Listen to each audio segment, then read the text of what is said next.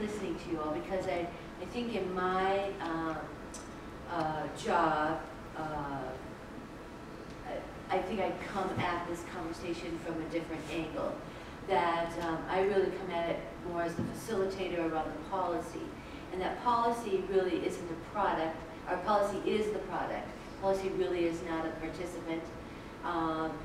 The policy really provides the framework and provides the resources, hopefully. My job is grandfathered in, so there's a lot of other duties as assigned.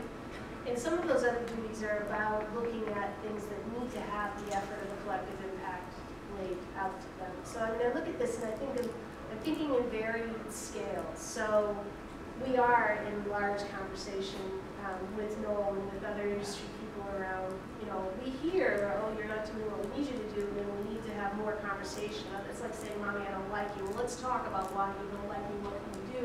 From a business perspective and a communal perspective, create a situation where we create good jobs for our people.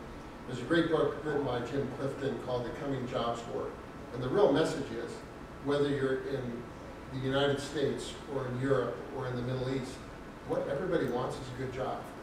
And if you don't have that, you create a lot of social unrest.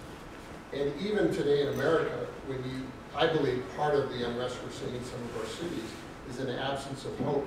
So for us in the Denver After School Alliance, again, when we rethought our governance, we had in our initial board a lot of the right people at the table, but we didn't have them at the right level. And so we needed to get people who could have impact within their organization, but we need them thinking about vision and strategy. So now we have our leadership board, and that's the folks who are helping us think about vision and strategy. And then within our collective impact effort, we have what we call our operations team, who are some of the same folks, but then also other people from their team who, when something comes up, we can call them together more quickly to think through. So they help us think at the action level. So we have a group that helps us think at the strategy level. We have a group that helps us think at the action level. And then, like I said, we have the shared staffing model.